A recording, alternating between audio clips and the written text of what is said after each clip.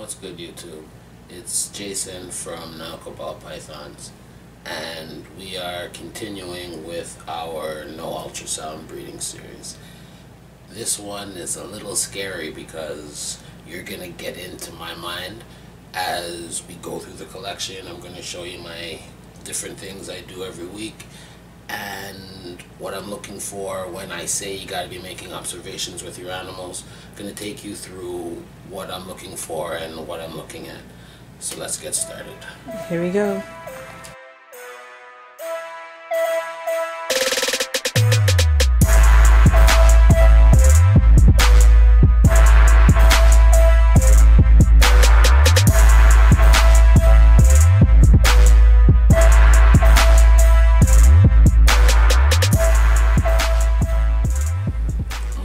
Before we have a look at any animals, I want to talk about my breeding frequency.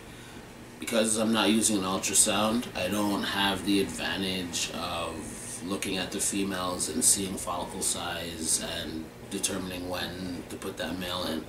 So really you're guessing and looking at visual cues to know when to pair, and I think we talked about that earlier.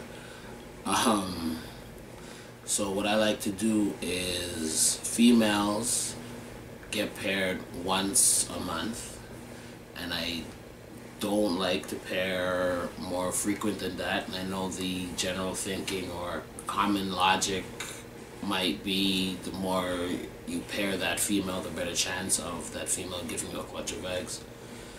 But in reality, what I found was that that's stressing out your female, and at the end you end up with poor results when you're putting that male in weekly. Or just be patient with the season, and what I like to do is pair that female once a month.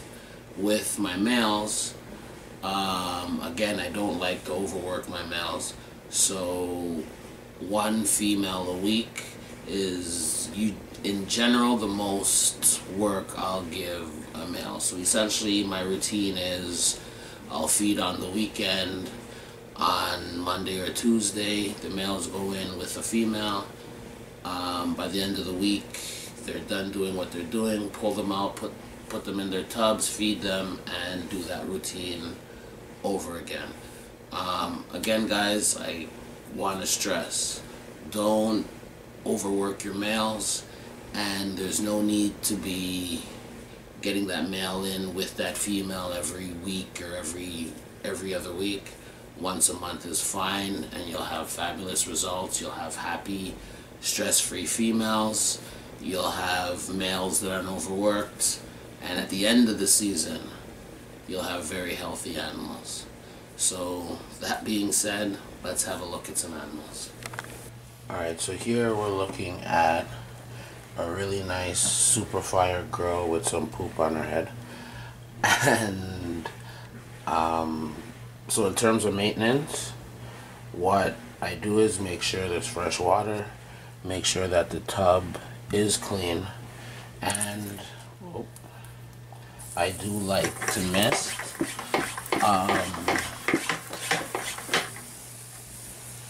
I like to make sure that the tubs of my females have really high humidity during this time. So I do like to mist. One thing I do want to note, and for me for myself, my observations of my animals, this girl is still feeding well with a fairly aggressive feeding response, and she's still laying on the heat. So all this is information that I take in during the season to know where in the progression the female is. So this girl will be getting bred once a month, and I'll continue to breed her because all looks well and all looks very promising. Okay, now we're looking at a proven breeder Enchi Pastel Yellow Belly. With this female, let me pull her out and get a better look. She doesn't have good size, she actually isn't eating at all right now. So I haven't, or if I have paired her, I've stopped breeding her, and this is an animal that I would give the year off to, because all indications show me that she's not interested in breeding. I'm not even sure I've paired her, and if I did, don't think she would lock. But yeah, that, based off her behavior, based off how she's laying in the tub, based on the fact that she's not eating, based on her size and how she recovered from laying this past season, she gets the year off. So this is an example of the opposite situation. Okay, so here's a lithium female whose tub I just sprayed down, and I didn't properly explain with the super fire, so let me explain what it is that I'm looking for, what behavior signs I'm looking for. So the first behavior sign at this point in the season that I'm looking for is that really aggressive feeding response to kind of calm down.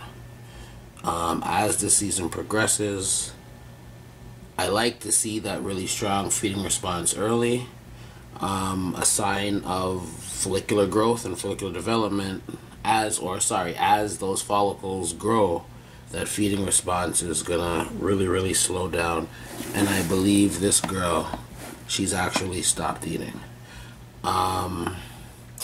Another sign I'm looking for is, or another behavior that I'm looking at, is where the animal is laying in the tub, because at this point I should be seeing that animal moving towards the cooler end of the tub, wanting to bull wrap, wanting to spend a lot of its time on the cool end of the tub.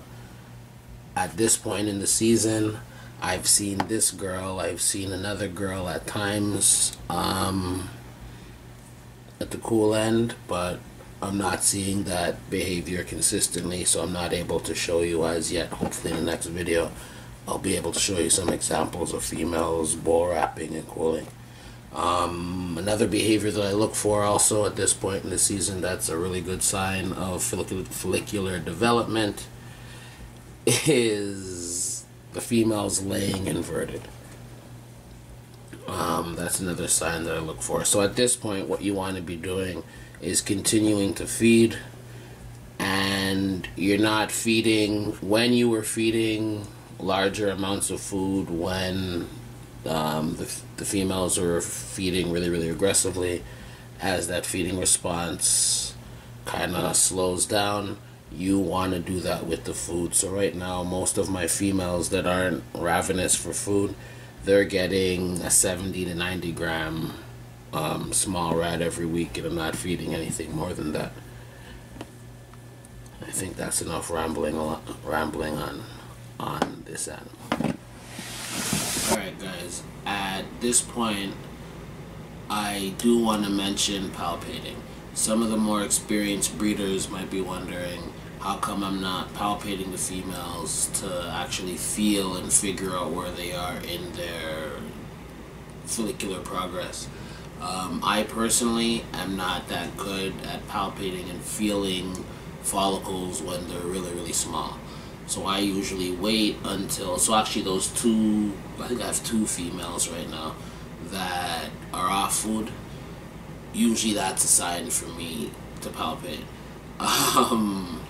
And I'll definitely cover palpation in one of the future videos, but at this point I personally don't, because I'm not good at feeling the really small follicles. But all of you experienced breeders that are following the series, don't worry, palpation's coming, trust me. Alright, so that pretty much covers my weekly routine and what I'm looking for, and this behaviors and signs I'm looking for in my females. I want to take this time to thank all the people once again, all the love we've been getting for the series, all the people who've been sharing the video, all the people sending me comments of encouragement and positivity. I thank you. Please keep sharing, please keep subscribing to the channel. Please keep watching our videos and liking and commenting. I read them all and it's greatly appreciated. So until the next video, take care. Take care.